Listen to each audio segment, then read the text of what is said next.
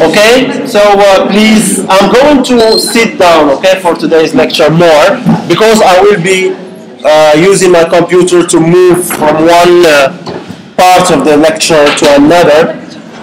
Let me first of all tell you, this is the main book I'm using for today's lecture is this one. This is the book, okay? It's called Linguistics, an Introduction to Language and Communication. It's 6th edition by these authors. Okay, so this is the main reference, just to give credit, okay, to these guys. Now let me move on to that chart you were looking at the beginning, so which shows the anatomy. You remember the anatomy we have spoken about in the very first classes, yes? So page 70.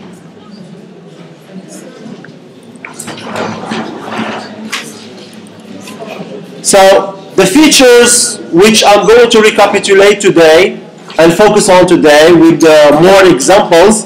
So of course, as you understand, the features we have spoken about, they are all coming from a description of our anatomy, what we use, okay, in the production of sounds, okay? So this is the recap of the anatomy. So we have the vocal tract, the larynx, the trachea. You can have, you see, everything is in front of you, as you can see. So this is the right lung, of course, and then the external intercostal muscles, diaphragm. So all these are important for, okay, production of sounds, okay, including the lungs, basically, which we use for pushing the air out for our cases, and some other people use the air and push it in for producing sounds, right? For more detailed description of the anatomy, I'm going to go to another, before I go to the other one, another component of the anatomy, which is very important, is the larynx, and in the larynx we have this. We have this, which is the astronoid cartilages, and then the glottis, and then the vocal cords. Because as you know, one of the main features of sounds are voiced or not voiced. Okay? A number of them are distinguished, are different from one to another because of this feature. Okay? So this is another part of our vocal tract that is very crucial for production of sounds, and of course for describing the features of the sounds. Right? Then the other detailed, this is one is detailed, okay? You have all the organs of speech, okay, in the vocal tract, with a focus on the vocal tract. We focus here just on the vocal tract. There is no description or reference to the glands, etc., right? So the vocal tract, so these are the main parts of speech, we call them, we use for producing sounds. So we have the, let's go by number. So we have the nasal cavity. Again, this is a description. This is the nasal cavity. This is the hard palate. Okay. The alveolar ridge. Okay, you see this is the teeth. And then just behind the teeth we have this alveolar ridge. The labial region, the lips. Okay. The tongue. The vocal cords again. Okay. Which exists in the glottal region. The trachea, tube to lungs. This is a tube, the trachea. It is the tube which we use for pushing the air out. And then you have 8 here, the velum. This is the velum. Soft palate, in other words, another term for this part of this of our vocal tract is soft palate. Tongue blade. Okay, tongue blade. Tongue tip. This is the tongue tip, the very top of your tongue. The uvula, which we use a lot in our Arabic for producing some sounds like etc. The pharynx, the epiglottis, and then the esophagus, tube to stomach. Okay, this is okay, something else. Okay, but these are the main organs we use for producing sounds.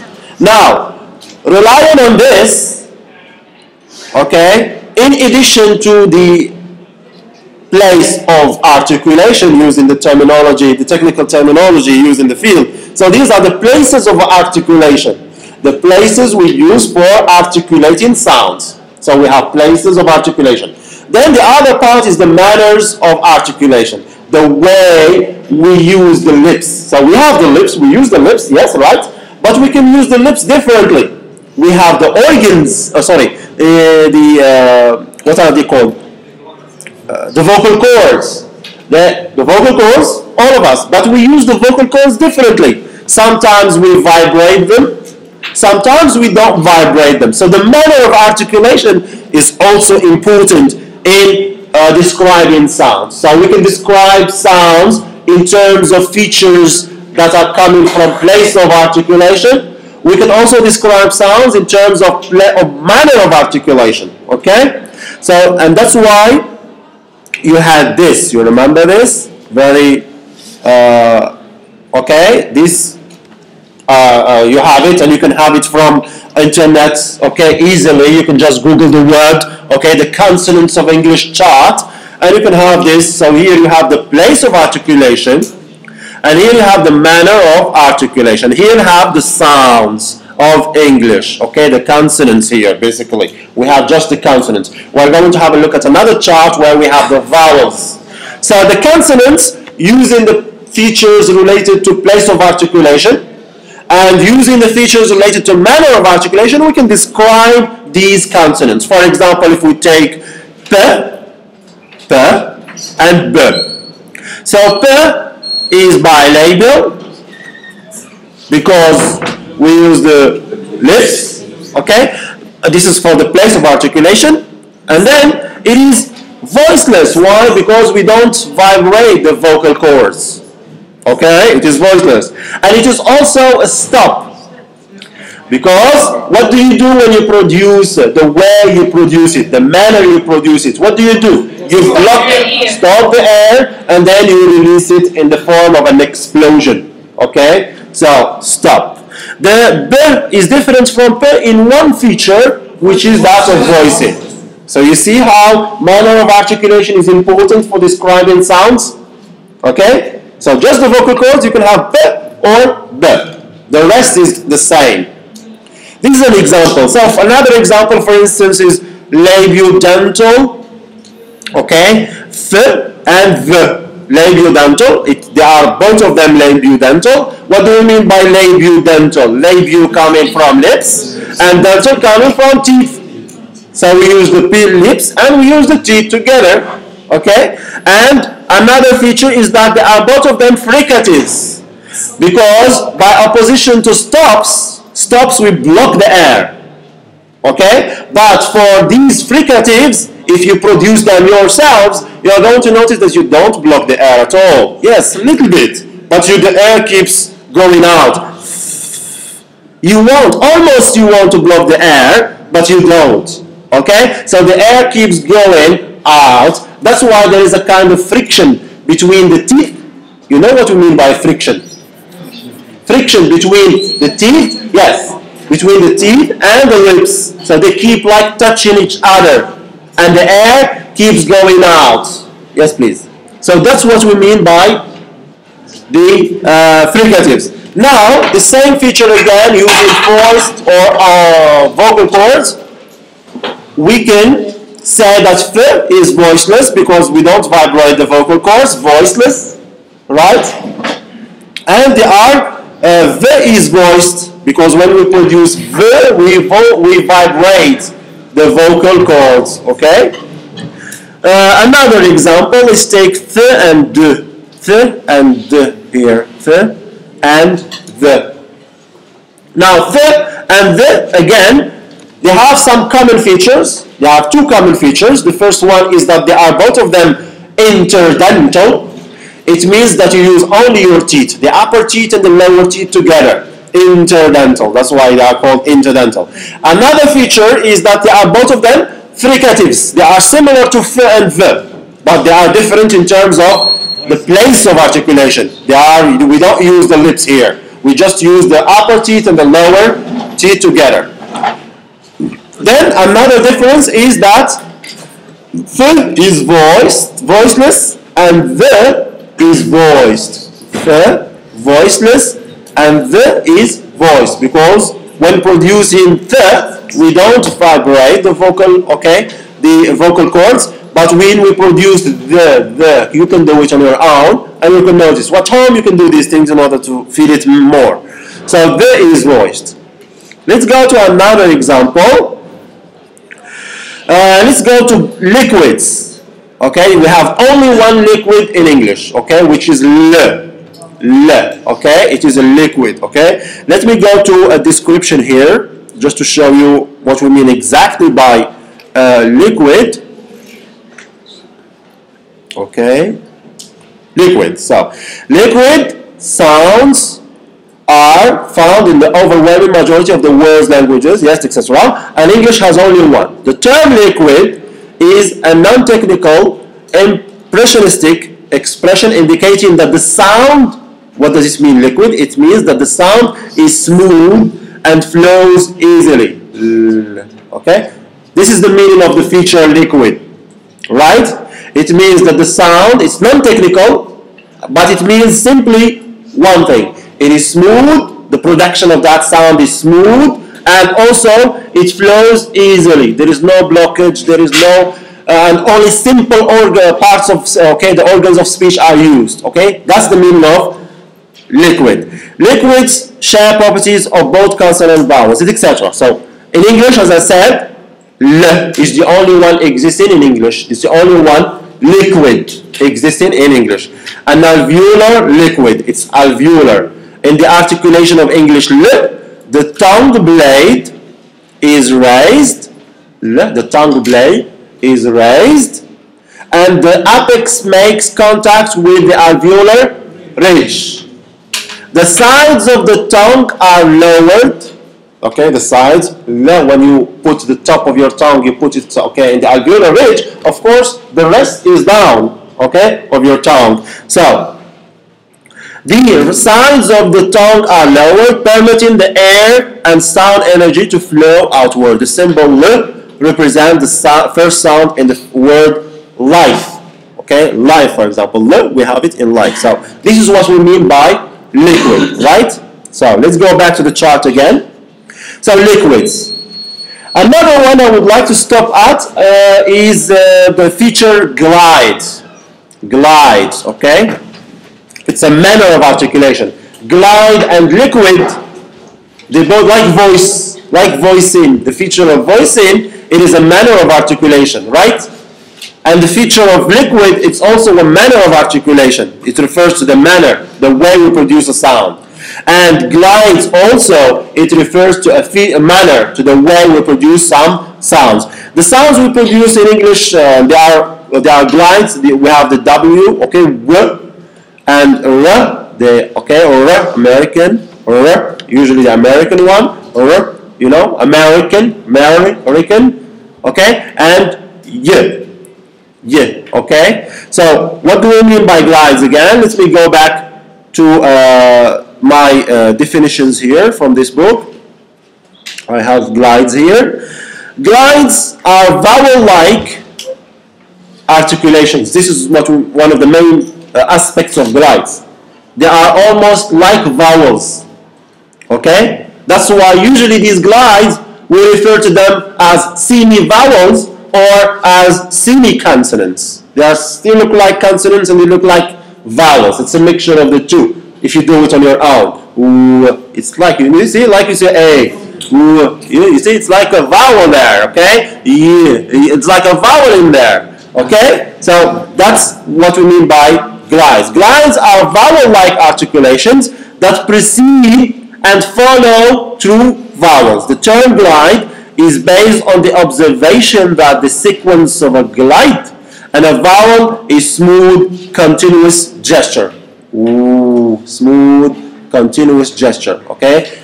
You are like you want to produce a vowel, at the same time you produce a consonant.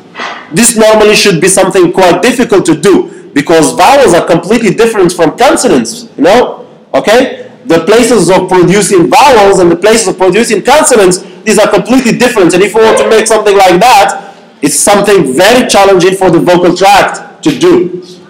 But in the case of glides, It's not that difficult. It's not a challenge. It's something that is smooth and a continuous gesture. Okay? Because the tongue position and the articulating the glides, y and w, is similar to the tongue position of vowels. Okay? So when you produce y and when you produce w, the tongue position is similar to when you want to produce vowels. Okay? For example, in beat, boot, respectively. These glides are sometimes referred to as I told you, semi-vowels or semi-consonants. Okay? Some people refer to them as semi-consonants. So that's what we mean by glides. For example, w, it's a bilabial velarized glide. Okay? This one, or a malvular glide, American English or, okay? It's not really used in the tongue, okay? Or something more vowel, okay? So, an American English or is produced with a tongue blade that is raised toward the alveolar ridge.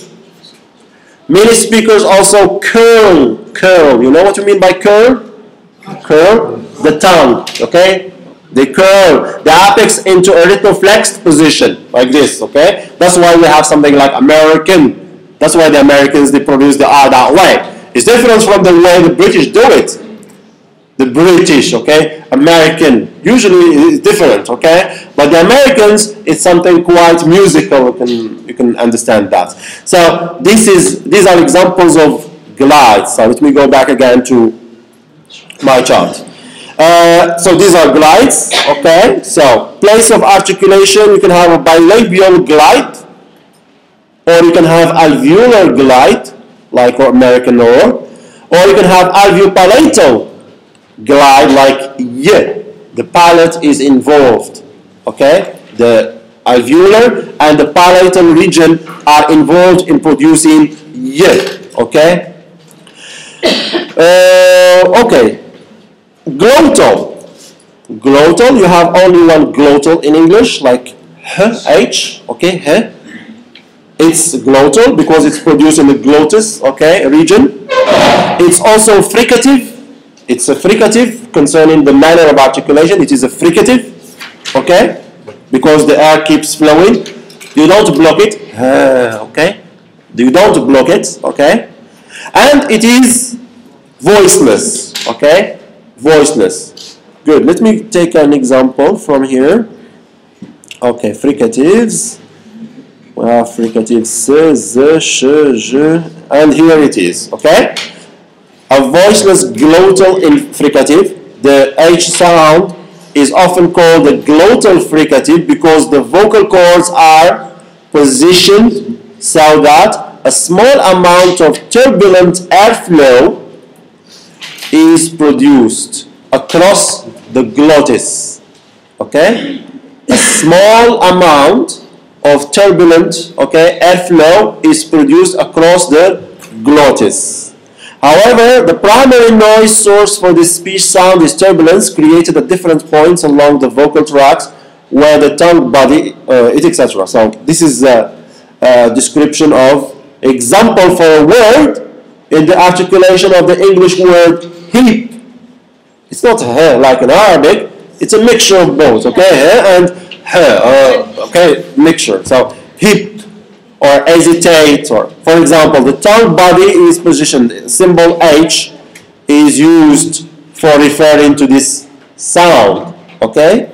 Now, this is what we mean by features so far, okay? At the beginning, they were introduced in this way.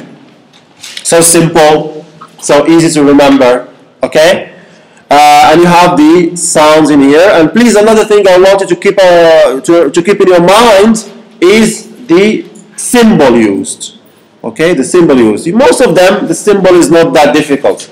But where you have to pay more attention is something like in third, sh and j, ch and j, n and n, bring, etc. And this one, the glide, okay, retroflex American R, okay. The rest the symbol resembles the alphabet. For example, P, it's represented the same way, right? Okay? But later on, more features were introduced, right? Let me go here to page 110. Okay, focus on vowel, on consonants so far. Okay, focus just on consonants. Okay, 110.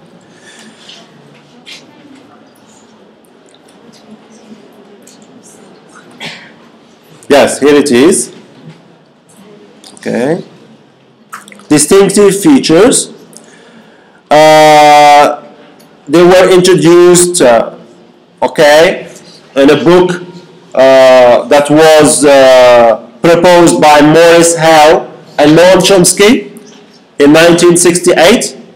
The book is called The Sound Pattern of English. The Sound Pattern of English. So these two linguists, they introduced more features, right? They introduced more features, which we have here, okay? So, some of them, they are the same as we have seen in the previous chart, okay, using manner of articulation and place of articulation. But there are others which are new, for example, sonorant, okay, strident. These are new features introduced, okay? But before I go into this chart, I want to tell something, is that these two people, they used what is called a kind of binary, okay? Binary, okay? Binary system. What do you mean by binary system? As having one of two values, either a plus value or a minus value. Plus value indicates the presence of the feature, okay? And the minus value indicates the absence of the feature. For example, let's take the one that you know, which is most popular, voicing. Okay? So some sounds, they have this feature. Okay? So what do we do for them? In order to describe those sounds, we use plus voiced. Okay? Or we say minus voiced. In the beginning, they used to say simply voiced, voiceless. But with the introduction of this book, okay, Hale and Noam Chomsky, a new way has been adopted, okay? Another thing which is very important for you to remember, which is that the phoneme, okay, the phoneme, we said previously in our lectures that the phoneme is the minimal unit, okay? But with the introduction of this book, that's no more the case. The phoneme. You don't say, for example, P, and then you describe it. This is the minimal unit. Now, with the introduction of this work, this phoneme has been formulated in the form of, okay, features with a binary choice, plus or minus. So instead of telling you, for example, P, okay, in terms of phonology and phonological analysis, they're not going to tell you that the phoneme P is produced sometimes as P and sometimes as B. That's the beginning stage. Normal, okay, beginning stage. Later stage, advanced level of integrating these features is that they're going to tell you minus syllabic, between brackets of course, they open the brackets and they're going to introduce a number of features in there. They're going to tell you minus syllabic, plus consonantal, minus sonorant, minus voice, minus continuant, etc. All these features and put them between brackets. This is the phoneme. And this phoneme becomes minus syllabic, plus consonantal, minus sonorant, plus voice, minus, etc. in the context, etc. You understand what I mean? That's the advanced level of doing phonology. So no more the phoneme P or T or K. No, that's a very preliminary stage. But the later stage, this phoneme has been cut down into a number of distinctive features which used between brackets. So these are the distinctive features that you need to remember. Many of them, of course, are seen in the manner of articulation. place of articulation, but some new ones are introduced, and I'm going to show you what they mean now. For example, let me start with the ones that you have already seen in the previous chart, okay? Which is, of course, voiced, nasal, affricate, labial, round, high, back, low for vowels, okay? The new ones, it's not something really big challenge to understand, as we're going to see, like syllabic, consonantal, sonorant, okay? Voiced, continuant, continuant, okay, etc. Now let me take some of these features, okay? Here you have more sounds, okay? This is a continuation for this list, okay? So you have b, b, m, etc. And this is a continuation, s, z, th, th, etc. Okay? Using the English sounds, with a focus on English sounds. And here you have the features for vowels. The features for vowels are the same as we have seen. High, back, low, round. The new ones is this one tense here, and this one syllabic. Syllabic, we're going to see it quickly in the following page. Tense simply means long. There are some vowels which are long, like sheep, for example, sheep. Okay? By opposition to bed or whatever other sound. So some vowels are long. Why? Because in the way we produce them, the air keeps flowing. Sheep, okay, okay? And then short, so tense, you can say minus tense, it means they are not long, they are short. If you say they are plus tense, they are long, like in sheep, okay? Let me go to the features here, like syllabic, okay? Syllabic, it means the feature plus syllabic is assigned to phonemes that can function as the head or peak of a syllable. Okay, you remember last time I've introduced this terminology for describing the syllables. Okay, you remember the chart I presented for you? Syllable divided into peak and a head, etc. So the feature plus syllabic is assigned to phonemes that can function as the head or peak of a syllable. The vowels of English, by nature, they are all of them plus syllabic. Okay, they are plus syllabic. If you look here, all of the vowels, they are, because they are always put in this position of the syllable, okay, the peak position. If we go to consonants, yes, minus, minus, minus, okay. Yes, here we have syllabic again, you have b, b, b, etc. So you have, usually the vowel, or the syllable starts with a consonant, okay. The syllable, if you take it starts with a consonant.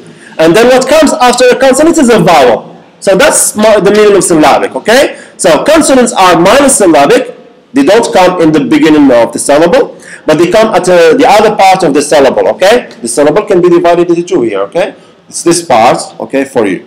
Now, consonants, they are by nature minus syllabic, whereas vowels, they are plus syllabic because they are always put in the peak position of syllables. Consonantal. Phonemes with the feature plus consonantal are formed in the vocal tracts with an obstruction that is at least as narrow as that of a fricative. Note that the glides are therefore not true consonant, nor, as we will see, are they true vowels. So, consonantal means in their production, the vocal tract with an obstruction that is at least as narrow as that of a fricative. There is some kind of obstruction, there is some kind of blockage of the air. Consonantal means there is some blockage of the air. It's not 100%, and it's not like what we do in the friction. So in the friction, yes, we keep the air is growing out, but there is still some, okay, some obstruction, some blockage. An example would be the best to explain this.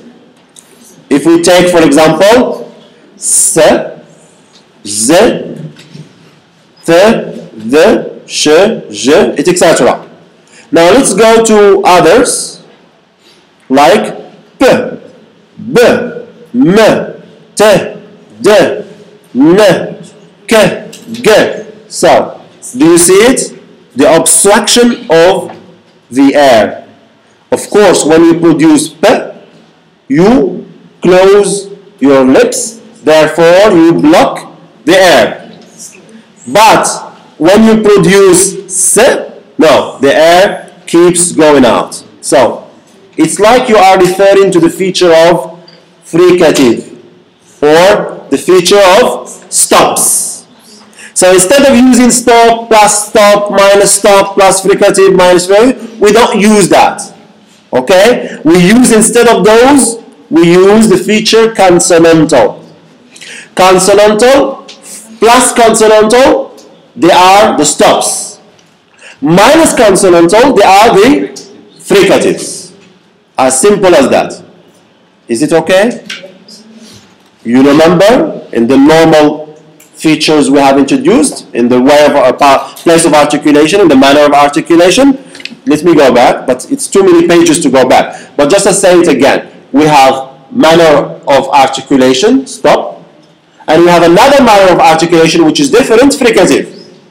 Now, using this approach, this new approach, we're not going to say like plus stop, plus minus stop, okay? Yes, in the old way of doing it, we say it is a stop, we say it is a fricative. But the new approach of distinctive features theory, we use the minus or plus symbol, and the feature that we use for that is one, consonantal. So if it is a stop, that's what you're going to do. It is plus consonantal. If it is a fricative, you are going to say it is minus consonantal. Okay? So here it is again. So you have, let me say again the example. So you have s, okay, z, th, the, sh. They are all of them plus because we allow the air to go out. But the stops, they are minus. Okay, what are the stops?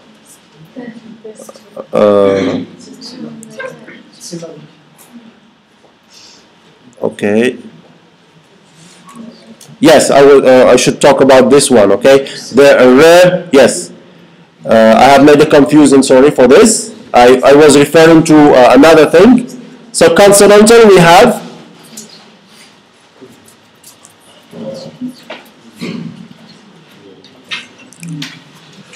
Yes. So consonantal we have. All consonants by nature they are consonantal. Sorry, I made a confusion.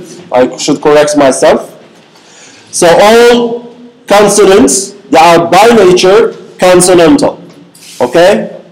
All consonants, they are by nature plus consonantal. Either the blockage of the air is 100%, okay? Or the blockage of the air is not 100%. Okay? But for other semi-vowels, the semi-vowels, okay, which are the glides. Okay, please can you help me? Follow with me, okay?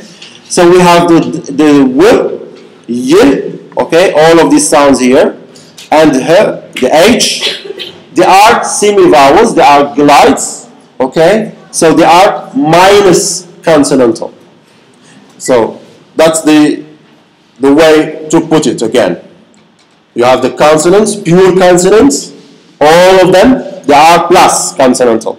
But the ones which are semi-vowel, semi-consonants, they are minus consonantal because they are not 100% consonants. Is it okay now?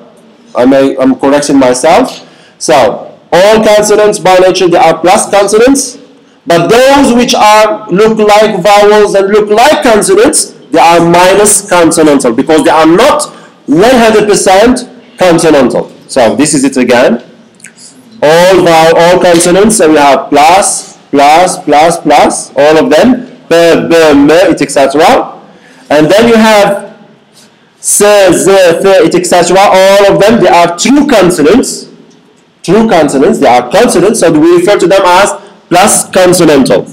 But the others, which look like vowels and at the same time they look like consonants, they are minus consonantal. So like the American retroflex R, the W, Y, and the glottal H. Okay? Is it okay now? Okay, sorry for this confusion I created for you. The other feature is sonorant. Sonorant, what do we mean by sonorant? Sonorant sounds are produced with a vocal tract cavity in which spontaneous voicing is possible. In other words, the vocal tract is not constricted to the extent that airflow across the glottis is inhibited. Vowels, glides, liquids, and nasals are all plus sonorant.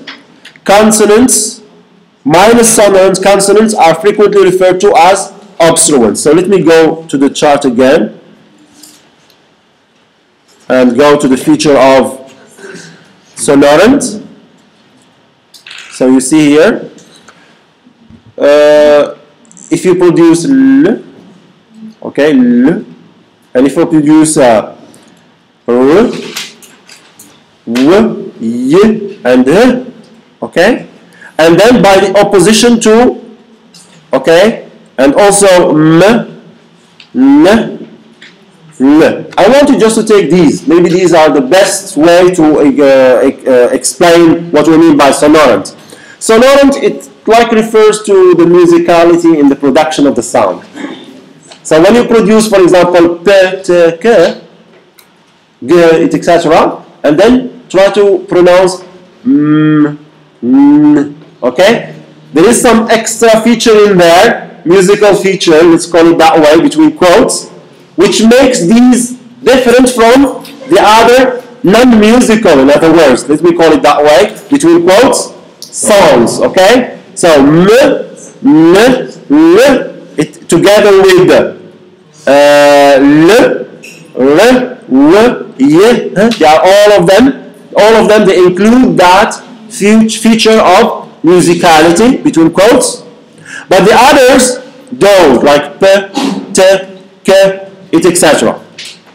So these are the plus sonorant sounds and the others are minus sonorant. Let me go now to the feature of continuance.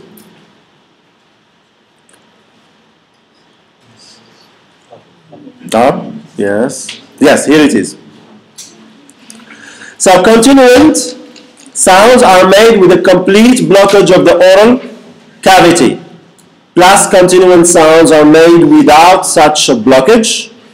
By this definition, nasals are oral minus continuant stops, although airflow and acoustic energy are shunted through the nasal cavity. Example again. If you have a look, let's go to the first part of the chart. So we have continuant feature here. We have F, it's continuant, V, S, Z, F, V, Sh, J, L, R. Now, what is the feature in the old model? The old model, there is a feature that describes or explains the feature of continuant. Plus continuant and minus continuant. Now, what is common between all these sounds using the old terminology? Manner of articulation. Yes, somebody said that. Fricatives. So fricatives, S, Z, Th, V. So all of them, they are fricatives. Using the new terminology, what are we going to say? They are plus continuant. But the others, which are stops, they are minus continuant. Okay? It refers to the airflow. The airflow in the production of fricatives is continuant. Okay? It goes on, out. But for the stops, it is blocked. So, plus continuant, it means the air is still going out.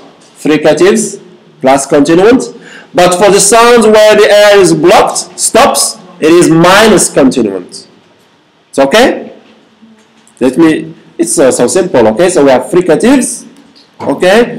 What do we do in fricatives? Where the air keeps going out, okay? So they are plus continuant. But for the others where the air is blocked 100%, and then there is an explosion, they are minus continuant. Instead of saying to me in your analysis that we have a fricative, you should use, okay, the new terminology. You should say plus continuant. And for per, ter, kate, etc., you are going to say, instead of saying plus stop or stop, you say it is a minus continuant. Okay? Strident. Okay, strident.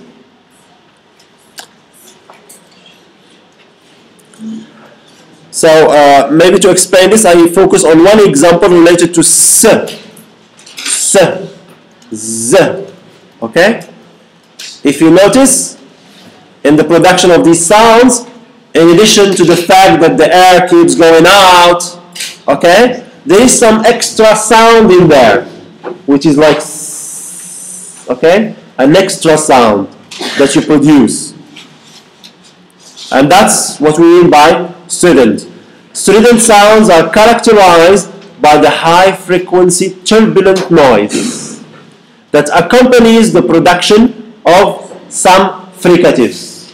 Some fricatives, you have that turbulent noise. There is a turbulent noise in there. But can you pronounce th? There is no turbulent noise. No turbulent noise. But sh, sh.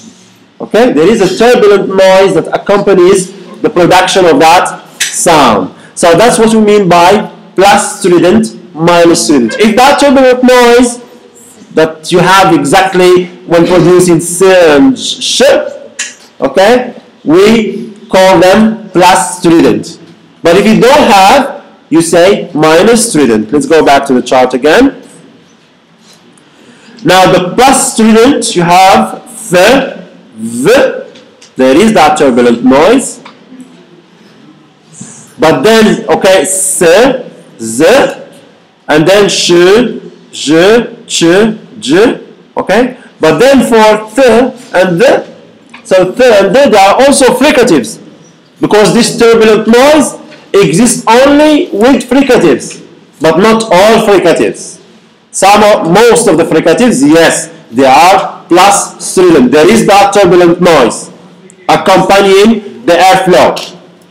But for other sounds, there is no turbulent noise, like in s, sh, etc., as we have in th and th. There is no turbulent noise, so they are minus strident. So you see the importance of including this feature. That's the importance of including so many features. Because the value of a feature is it helps you differentiate between sounds. Yes, stops, it's good. Fricatives, they are good, but they are not enough. So linguists, when they were analyzing data and languages, they felt that we need to include more features to differentiate between sounds. Because they found that fricatives, yes, fricatives, but still within fricatives, you can have voiceless, that's a good thing. But again, there is something else that we should rely on to differentiate between some types of fricatives. Like when we produce s, sh, j, and then when we produce th, th. There is some difference in there. So we need a feature, new feature that we have to introduce, and that feature is referred to in here as strident. It refers to that kind of turbulent noise that we produce with some fricatives, but not with others. So some fricatives are plus strident, others are not. So you see why we have these distinctive features? That's the importance of having them. They help us, they help linguists to differentiate between sounds. Okay? Now the other feature again lateral,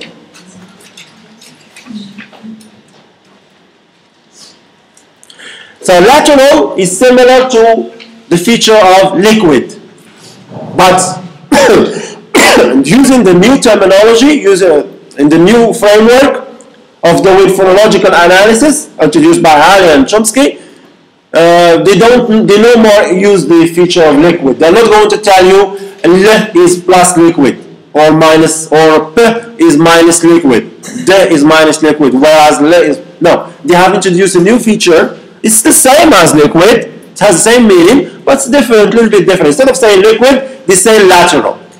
Okay? Lateral. So that's, and if you go to the chart, you're going to notice that the only feature which is, or the only sound which is lateral, look here, all of them, they are minus lateral. Okay? The other part, all of them are minus lateral. The only one that is lateral is L, plus lateral. Okay? Distributed, again, so distributed, you have sh, j, ch, and j. Okay? Distributed.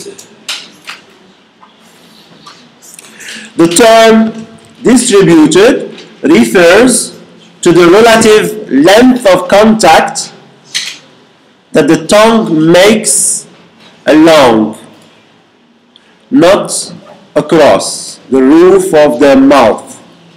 Okay, refers to the relative length of contact. You have the contact, a contact going on in your mouth between two organs, but then some contact can be long, other can be short. So the feature of distributed refers to the length of the contact between, okay, these organs of your, okay, speech organs.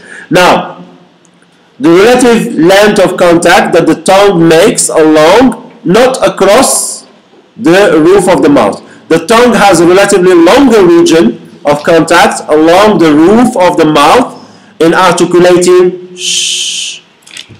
Sh. There is a longer contact than articulating s. Okay? Sh. The tongue, okay, touches the higher level of your vocal tract, and the contact is longer. Sh. Whereas for s, yes, the tongue goes up and touches, contacts, but the contact is not long. Okay? Sh is plus distributed and s is minus distributed. Okay? Other examples of plus are, we have them here, there are 4 of them in here. Sh, j, ch, and j. Okay? Sh, j, ch. And now, at home, you can try that as many times as possible to feel it, okay? So, distributed refers to the length of contact between your tongue, especially in this case, the tongue, and the palate, the hard palate or the alveolar ridge part. So, if it is long, the contact is long, then it is plus distributed. So, you have to remember that the plus distributed sounds in English are sh, j, ch, and j. The minus distributed are the others, okay?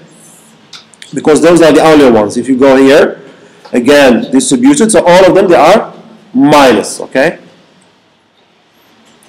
Now, what else we have? Affricates. Affricates. We have only 2 affricates, okay? Which are, okay, ch and j. What do we mean by affricates again? Delayed release, okay? Affricates, it refers to delayed release. Pa, sh, okay? Pa, b, all of them, you have a release that is immediate, okay? But then for ch, there is a delayed release of the air. You block it and you keep blocking it for some time, of course, and then you release it. The release is delayed, not like in stops. P, T, K, etc. Delayed release. Delayed release of what? Of the air. So the only two we have are, which are plus, okay, affricates are ch and j, okay? Because why? Simply because they include two types of sound. They include the stop and they include the fricative, t and ch and j, okay? So delayed release, so that's affricates. Then the others are similar to what we have seen before, labial sounds. It means the ones where we use the lips, okay? Labial. So the ones where we don't use the labels, they are minus labial. For example, s, z, etc. They are minus labial. We don't use the lips, okay? This is similar to the old terminology. It is adopted within the new framework, okay? So you can say plus or minus labial. Round referring to rounding of the mouth. So some sounds, okay, they are plus round, others are minus round. For example, w. The best example here is w. There's rounding in there. So this is plus round. But the others, most of the other consonants, they are minus round, okay? Coronal. Okay, coronal, maybe we need to explain that. Okay, let's go to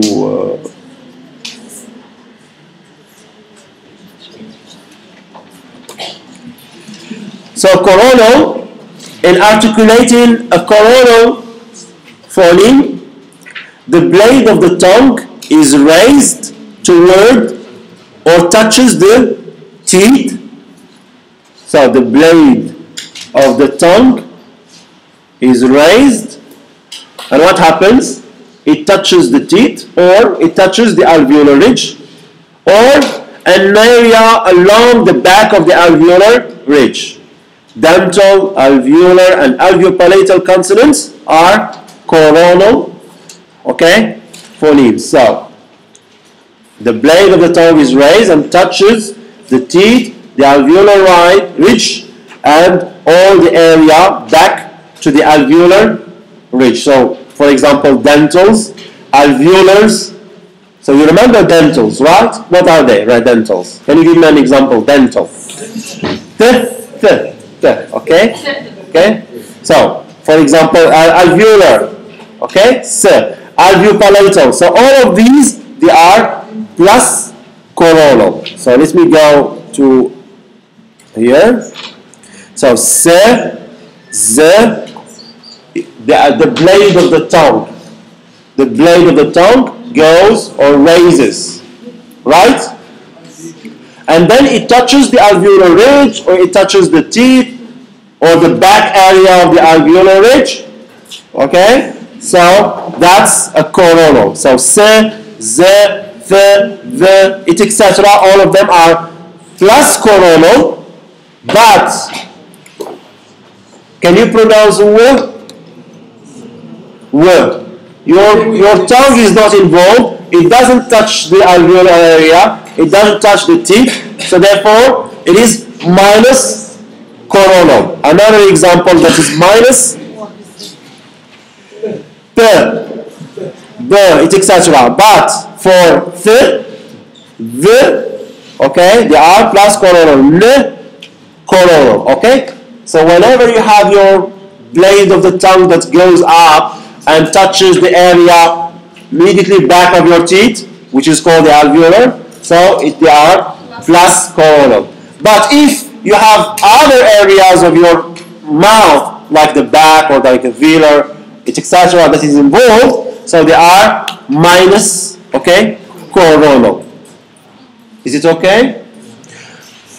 In the new framework, again, just to explain further, within this new framework, they are not going to say, to describe the sounds like se, ze, etc. They are not going to tell that they are alveolars. No.